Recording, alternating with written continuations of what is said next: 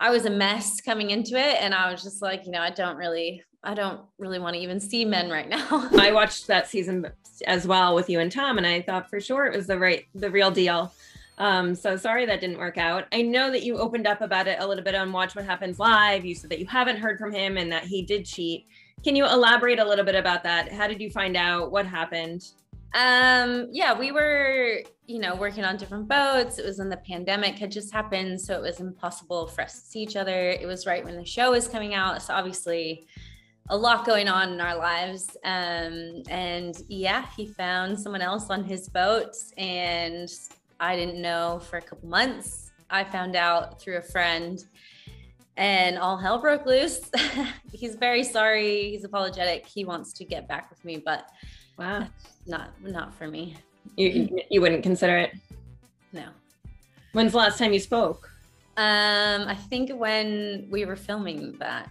Yeah, when he was calling, and that's right at the end after months of like fighting and just being like, you cheated on me. Yeah. No, there's other fish in the sea.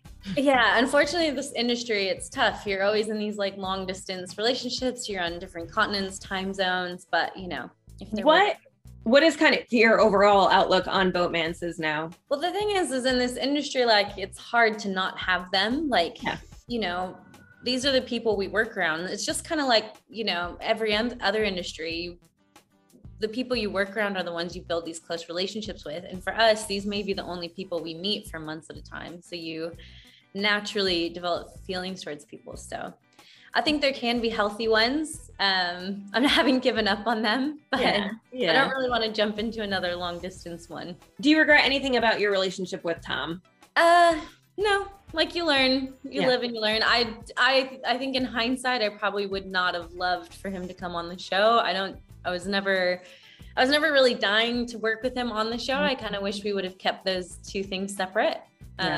I think that would have helped our relationship a lot. David hinted at some feelings towards you. Were you aware of this in the moment? Not really, not at first. I didn't think so. And then I think it was after I think when he got the bravery from alcohol, I was like, oh, I'm quite impressed with how strong you're coming on right now. Yeah. Lloyd as well hinted at some feelings for you, a little crushing. Were you aware of that at the time as well?